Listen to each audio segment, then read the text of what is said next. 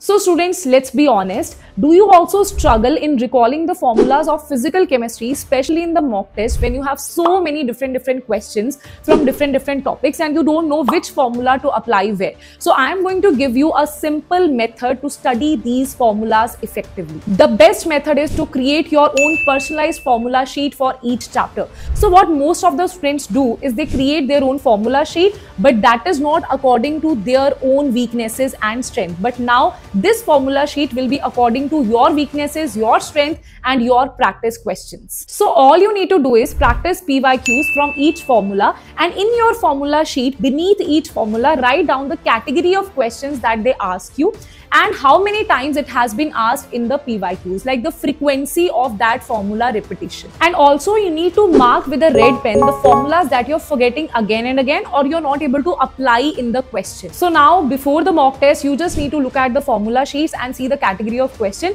and also practice the question where you have marked red tick so that red tick can be converted to blue tick. And also do let me know in the comment section what is that chapter that you hate in physical chemistry.